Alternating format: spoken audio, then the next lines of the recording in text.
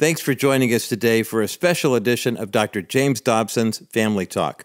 I'm Roger Marsh, and if you've ever experienced a miracle, or you know someone who has experienced a miracle, you know how special that feeling can be.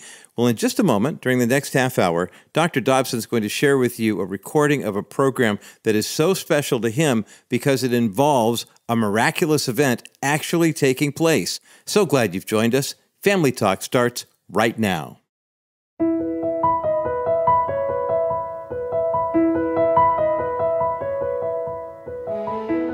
Well, hello everyone, and welcome to Family Talk. I'm Dr. James Dobson, and today you're going to hear one of my all-time favorite recordings.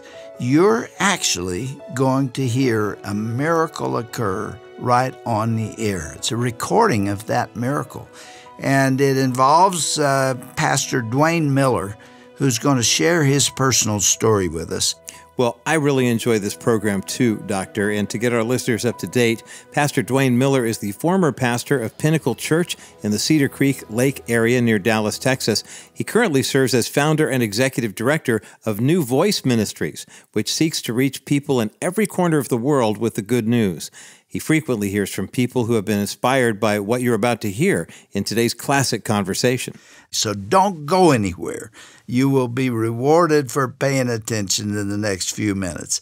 So now let's get to the story and the miracle that I promised you on this classic edition of Family Talk. Let's go back to 1990 on a Sunday morning. I think it was a January Sunday morning, which really kind of turned your life upside down. Oh, it did. I had been the pastor at First Baptist Church in Brenham for 4 years at that point in time, or most of 4 years. And that morning I woke up with a virus, just the flu virus, and had that yucky feeling that you have when you know you're coming down with something. And had 3 services to preach that morning as general Sunday morning, 8:30, 11 o'clock in that evening. But I was really not feeling well at all, and by the evening service, I could not speak. It was a laryngitis-type sound, and it was just so intense that it just wasn't there. Church prayed for me that night and sent me home to bed, and I just endured the flu. It really was nothing extraordinary that I hadn't had before, except that I could not get over it in my throat.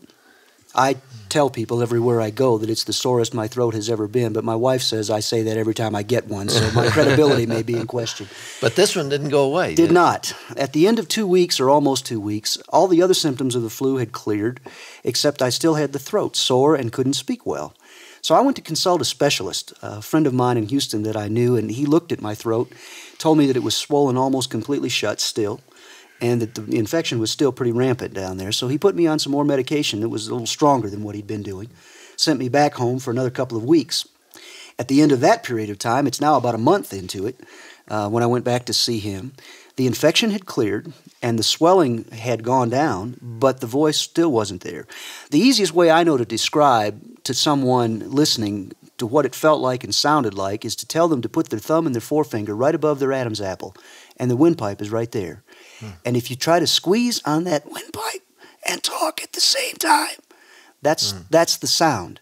And that's also the feeling. It was as if someone had their hand on my throat and was squeezing it and wouldn't turn it loose. There was not excruciating pain with that, but it was just a constant pressure that just did not go away. Were you preaching during this time? No. Were you using your voice at all? Not at all. The doctors had asked me to not use the voice at all because they weren't sure what the problem was, and so they had put me on total voice rest. So for about 6 weeks, I wrote notes. That's also a challenge, believe me, particularly for a preacher and one who loves to talk. But we did not use the voice at all during that period of time, trying to give it every opportunity to recover. But it did not get better. Not at all. And when it did not recover, my friend felt that whatever the problem was beyond what he was prepared to deal with. And so he referred me to the Baylor College of Medicine there in Houston at our medical center. And when I went there and they agreed to take me as a patient, I immediately picked up 13 specialists as a team. I mean, immediately. And they began to try to diagnose initially, and then to treat my condition. From what I understand about your story, and I'm hearing it for the first time in detail, but you never did get a diagnosis or a real clear diagnosis of what was wrong with you. It took a very long time. The first diagnosis that they came back with, and every time they would diagnose, they always used the word tentative. because it was very difficult. They could not put their finger on an organic problem. More than once, the doctor said to me, if I could just go in there and take your larynx out, I could fix this. I could tell you what's going on. But he said, it's not worth that radical move. And he was teasing, but he was serious because they got very frustrated also. We went through an incredible amount of testing. I want folks to understand that my doctors were some of the finest human beings and the most capable human beings on the face of the earth. This was not difficult because they weren't qualified. It was difficult because it was, I believe, God ordained to be difficult. I see that now looking back at it. I didn't see it at the time. Were you whispering your prayers to the Lord during that time, Duane? I ran the gamut of emotions. There were times when I was angry with God. There was times when I was in despair, when I questioned. I had people that I'm sure meant well, but their counsel was questionable, who came to me and told me that there must be sin in my life or this wouldn't be happening to me. Yeah, that's the usual rhetoric. Or that if I had sufficient faith, I would be restored. And when you're going through a valley like that, and to have someone, even though their intentions may be well-intended or whatever, may be right, to have those words said to you are just devastating. Did you feel in the beginning that God called you to be a minister? Oh, there was never any doubt in my mind. The best counsel that I got was from a very dear friend of mine that I had gone to school with and have known for years, but had not talked to him in probably 15 years. And he called me. He had heard of my struggling emotionally with all of this, as well as physically. And in our conversation, he said to me, Duane, do you remember when we prayed together and you told the Lord that you would go anywhere and you would do anything that he wanted you to do? And I said, yeah, I remember that. And he said, well, God's just taken you up on it. We finally ultimately resigned the church after taking a leave of absence. I felt that it was not fair to the church for us to remain as senior pastor any longer. They needed a pastor, and they had waited over a year for us, or about a year for us, to become healthy. So when we resigned and we moved back to the city of Houston, my wife had to resume a career. She had been trained as an X-ray technologist. But when our children were small, we had consciously decided that she would stay home and be mom. And we were blessed of God that we were able to do that. But now she was forced back into a career that's very technical. And she hadn't worked in it for 15 years. I mean, that's a scary thing to have to do that. And my wife was an absolute pillar of strength. I sing her praises everywhere I go. And it's very important for people to understand that, in our society, there's an awful lot of, I'll stay with you till I get a better deal. Yeah. Mm-hmm. And Joylene, when she said better or worse, richer or poorer, she meant it. And our relationship has become even stronger through all of the things that we have been through. And she is the most precious lady on the face of the earth, bar none. I know that there was eventually an explanation, I'm not sure how much anybody believed it, but that the myelin sheath, which is that substance that coats the nerve endings, to your vocal cord from the brain had eroded away. Is that what they think? They think that the virus had been able to penetrate the myelin sheath and had damaged the nerves. Yeah. And so the vocal cords were simply not getting the message from the brain that they were supposed to move. We come to this moment, which I think people are going to find one of the most interesting 7-minute pieces of tape they've ever heard. Let me put it in reference to myself. Sure. I found it to be one of the most interesting recordings I've ever heard because you were invited to Houston to speak to your old Sunday school class. Yeah. This is the only Sunday school class in that church that records its speakers, the Sunday school teachers, and the subject, as I understand, was chosen years before. That's correct. It was standard Southern Baptist Bible book series curriculum.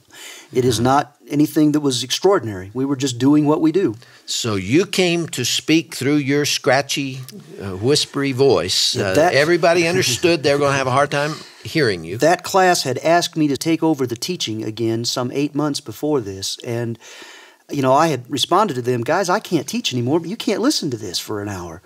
And I think more out of deference to me because they knew how badly I missed being able to teach. They said, oh, we'll listen, just really carefully. And so we had found a microphone, and by putting the windscreen literally on my lips, it was touching my lips as I spoke. Most of the time I could be understood. And that's how we were doing this on this particular morning. All right, let's hear this 7-minute piece of tape. Listen very carefully to what happens in the midst of this recording. To say that every single person will always be healed because Jesus died on the cross is a misinterpretation of Scripture. Not true. Won't work. Isaiah 53 doesn't talk about physical healing. I'm sorry. That's just not the context. And to impress that there causes a misinterpretation of Scripture. That's wrong. On the other hand, to say that, since we don't have anything after the book of Acts, that miracles ended at the book of Acts and they never happen again is equally as wrong. Because you have put God in a box both ways. And he doesn't want to be in the box. So, the psalmist says, I'm excited. Bless the Lord, O my soul. One of his benefits is he heals all of my diseases. And then in verse 4 he says, and he redeems my life from the pit. Now, I like that verse just a whole lot. I have had, and you have had in times past, pit experiences. We've all had times when our life seemed to be in a pit, in a grave.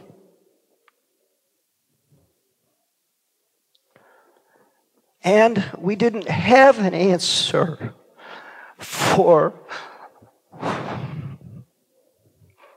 the pit we find ourselves in. And I don't understand this right now. I'm a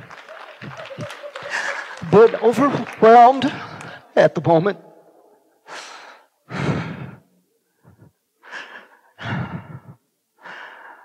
I'm not quite sure what to say or do.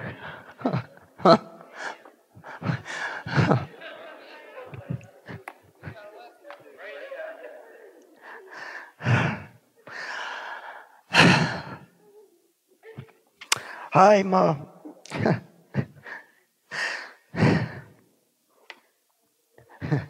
sounds funny to say at a loss for words.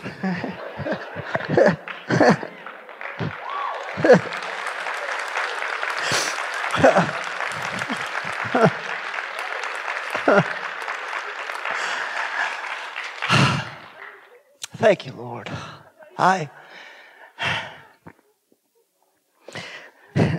He redeems my life from the pit and crowns me with love and compassion. He satisfies my desires with good things so that my youth is renewed like the eagles. The Lord works righteousness and justice for all the oppressed. The Lord is compassionate and gracious. The Lord is slow to anger. The Lord is abounding in love. The Lord will not accuse, nor will he harbor his anger forever. He does not treat us as our sins deserve. That's mercy. Or repay us according to our iniquities. That's mercy. For as high as the heavens are above the earth, so great is his love for those who fear him. As far as the east is from the west, so far as he removed our transgressions from us.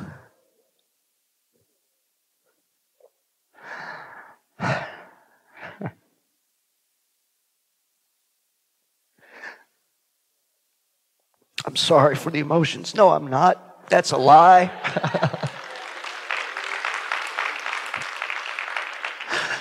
I'm not. I wish I could let you see how I feel inside right now. I wish I could see how I feel inside right now.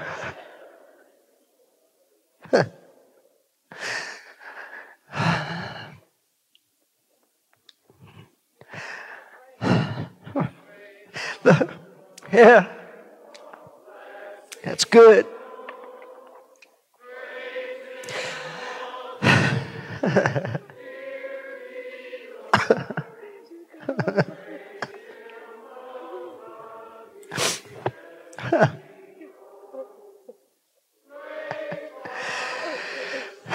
And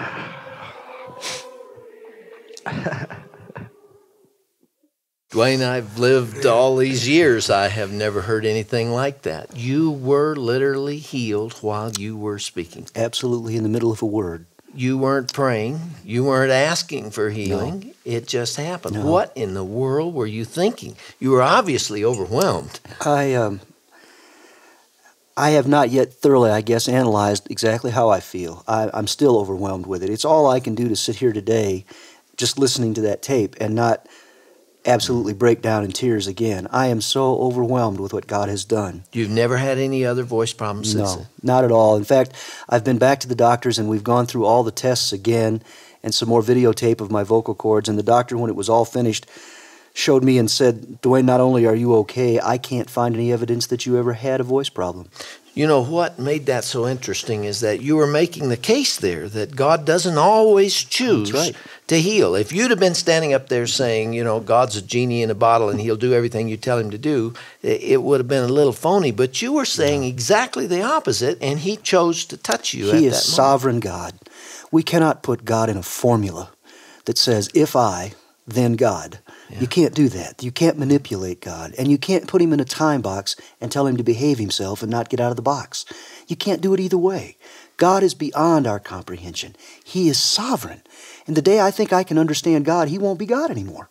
I will be. You can no more explain the healing than you could the sickness Not at 3 all. years before. The only thing I can explain now is a purpose, in that God has allowed what has happened to me to be a witness to his power and his majesty and his sovereignty to people in a manner in which perhaps would have never happened any other way.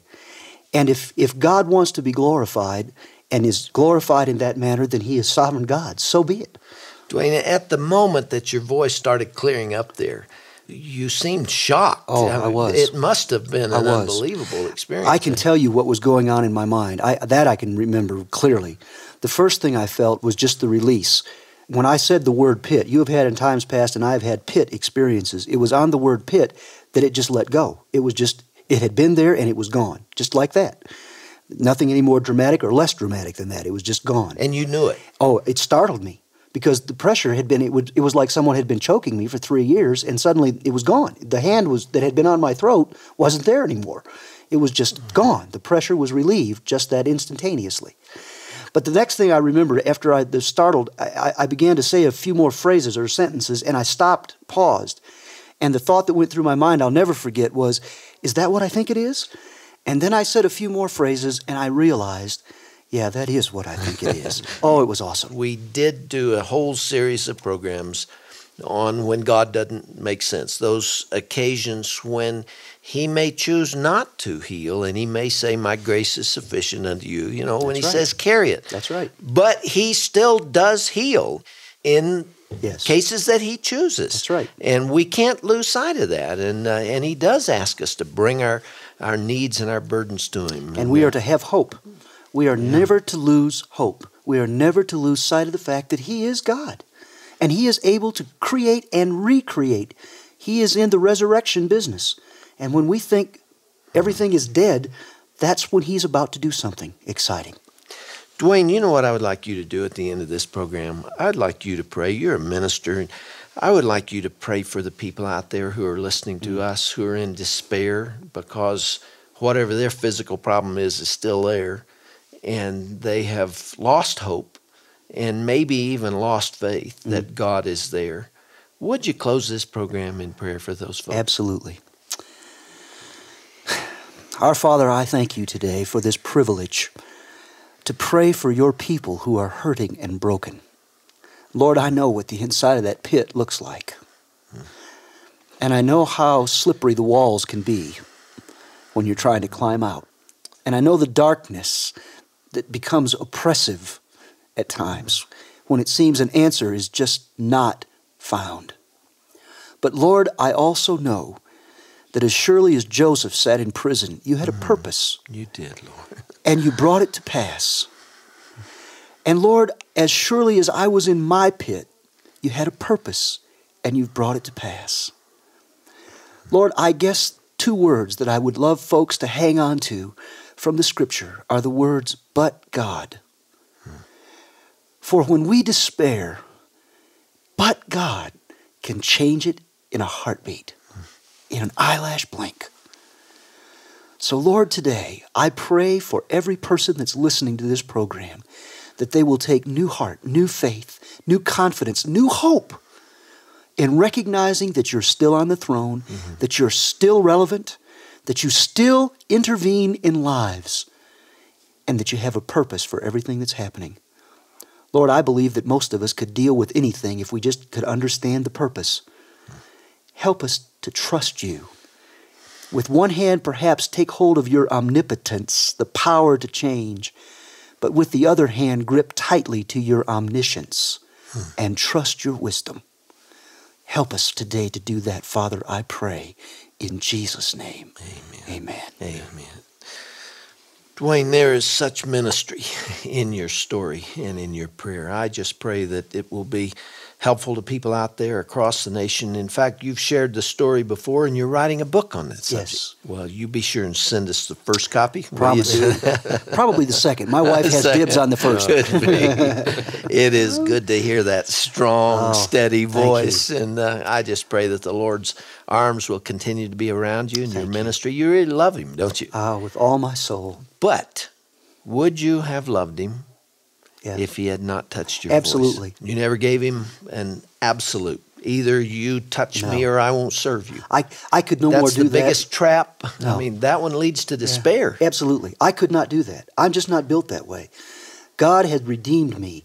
That psalm begins, David begins it with, He has forgiven all my sins. This miracle of my healing is a wonderful thing, and I thank God for it. Don't misunderstand me. I am excited beyond words. But my most exciting miracle is the fact that God has forgiven my sin.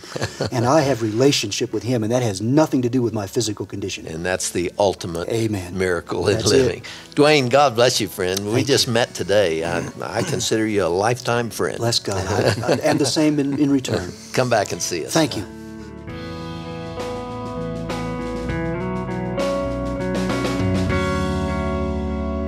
Well, you can see why I said at the top of the program this is one of my favorite stories through the years. I aired it back, I think, in 1994, and people have heard it since then. They got copies of it. They've been sharing it. And as I said, Pastor Miller is confronted by people who've heard that story everywhere he goes because it is dramatic. You're listening to Family Talk, and this has been a timeless message because of the truth that we heard from Pastor Duane Miller. God is sovereign, and even when we don't understand why He does what He does, we can have comfort in knowing that we can trust Him. This truth will help you cope no matter what you're going through and what you're facing. We can trust His heart to work in our lives. Now, Duane's story in this book that he talked about there at the end of the program was originally called Out of the Silence, and it's being republished under the name Speechless. And if you know someone who needs to hear this conversation, maybe someone who needs assurance now, some answers, some perspective, then let me encourage you to download a copy of this broadcast from our website at drjamesdobson.org. Let me also do something I don't often do, and that's make reference to my own book, but I think it fits here. The book is When God Doesn't Make Sense, and that's one of my favorite books that I've written because there are moments when all of us hit a wall, moments when the pieces don't fit, moments when you try to understand what God's doing and understand the troubles or difficulties or illnesses that you're going through. And we cry out to the Lord and we say, "Why, God?" Nearly all of us have a moment like that sooner or later. And in fact, even Jesus said, my God, why hast thou forsaken me?" Have you had a moment like that where you felt like saying, "Why have you forsaken me, Lord? Why am I going through this difficulty?" And the truth of the matter is we all face them. And what the Lord wants of us in a moment like that is to trust Him. He has not promised to give you all the answers. He has not promised to solve every problem that occurs in your life. But He has promised never to leave you. And that's what I tried to deal with in my book, When God Doesn't Make Sense. The website, again, is drjamesdobson.org, or call us at 877-732-6825. And a member of my staff will be happy to help you. And come by and see us here at Family Talk. We'd love to have you. Thank you for being with us today. Thank you, Pastor Duane Miller, for sharing your story with us. We will not forget it.